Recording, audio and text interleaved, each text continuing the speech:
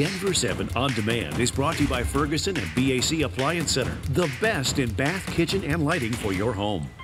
I'm Brian Sanders. And I'm Molly Hendrickson with an update from Denver 7. The next time you head to the gym, you may want to think twice about what you leave in the locker room. Lakewood police are searching for a man who stole several credit cards out of a locker at a local rec center. As Denver 7's Micah Smith explains, not even a lock could stop the thief. Typically, we avoid leaving our valuables in the car when we go to the gym, so we bring our items with us, put them in a locker, and lock them up.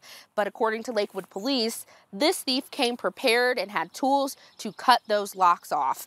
Police say on April 22nd, this man, come take a look at your screen, went into the locker room where he stayed for about an hour. Police say the man cut off the lock to at least one locker and stole credit cards. Within just a few hours, the thief was swiping those credit cards at 5 different King Soopers in the metro area.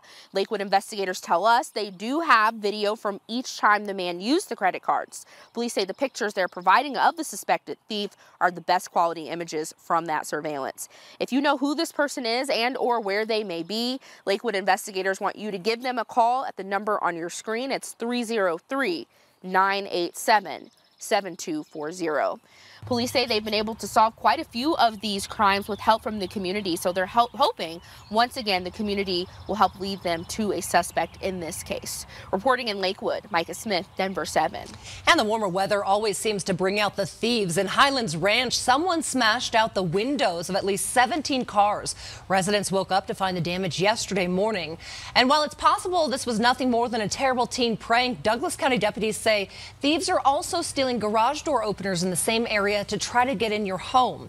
A 20-year resident of the area says he's never seen anything like it. He knew something was wrong when his dog started barking in the middle of the night. And all of a sudden something like this happens and there's a cop at your door at 2:30 in the morning. It just kind of throws you. So police say remember to take your valuables from your car, lock your doors, and park in a well-lit area. Following up today, conservative groups have dropped their attempts to recall State Representative Tom Sullivan. Sullivan is the father of Alex Sullivan, who was killed in the Aurora Theater shooting. He made gun control a central focus of his campaign and co-sponsored the red flag bill.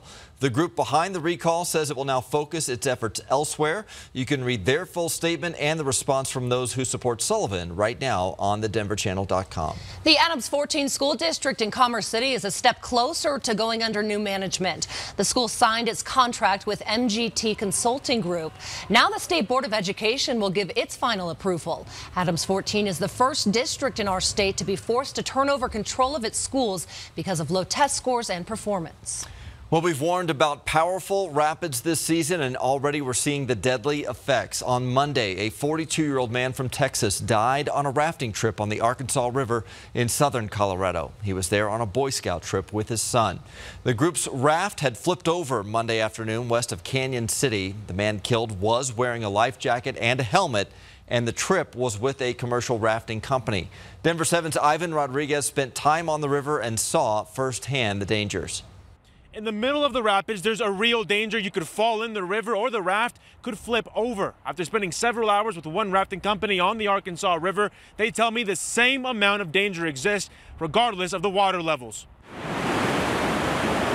Floating along the river provides for beautiful scenic views and thrills with a hidden danger. On average per year, more than 200,000 people visit the Arkansas River between Buena Vista and Canyon City. American Adventure Expedition says they want to make sure everyone who visits has a fun ride while making sure they're doing what they can to mitigate any risks while keeping rafters safe. Every year we train new staff, we train new guides. We put them through a 3-week training program out there on the river. And basically we try and simulate any scenario that we might encounter on the river. The large amount of snowpack is impacting several communities. On Monday, we spent the day in Lake City, where they're preparing for the possibility of flooding by reinforcing parts of town. During our trip in Medano Creek on Sunday, we saw how high water levels are creating a surge flow that hundreds are rushing to witness. As the snowpack continues to melt, its impact on all these communities will be different, especially as water levels reach their peak. In Buena Vista, Ivan Rodriguez, Denver 7. And the flows on the Arkansas River are so concerning, organizers of America's longest-running Whitewater Festival have canceled 4 events.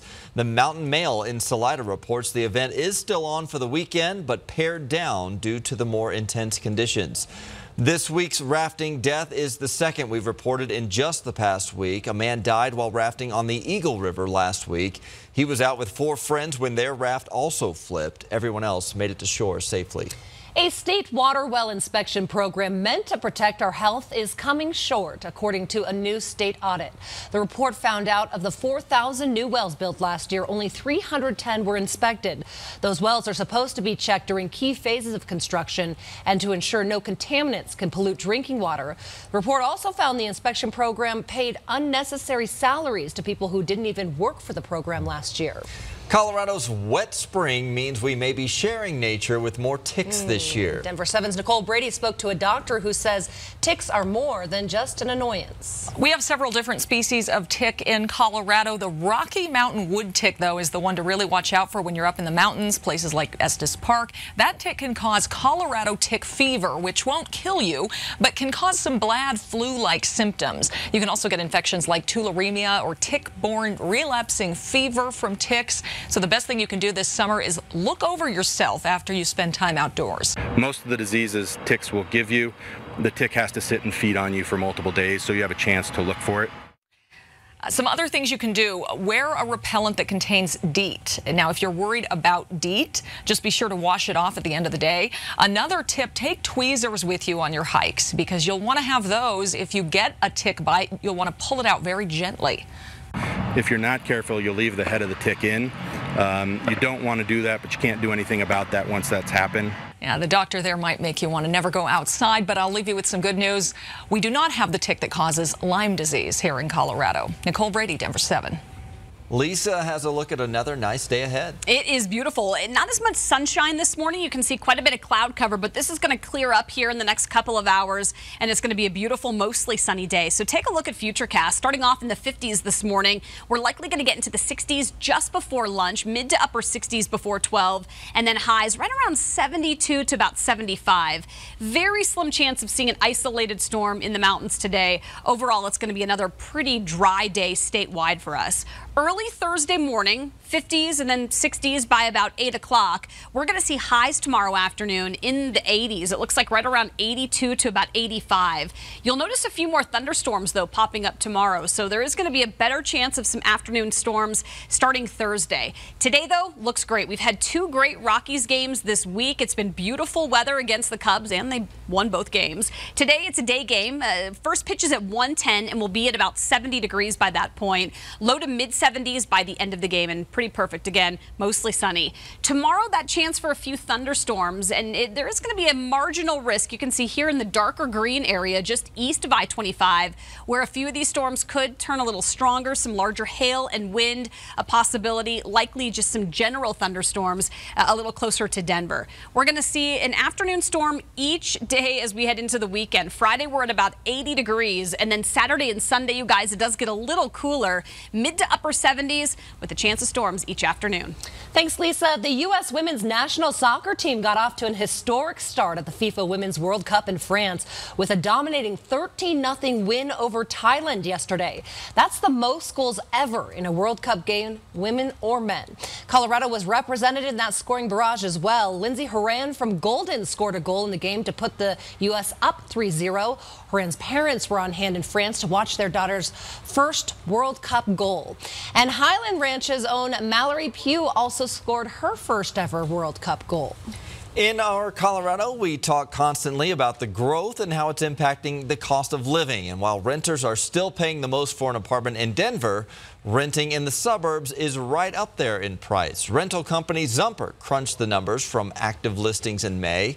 And in Denver, the median rent for a 1-bedroom apartment was $1,540, but Broomfield and Centennial were right behind at $1,510. Aurora, the most affordable in terms of rent, at about $1,190.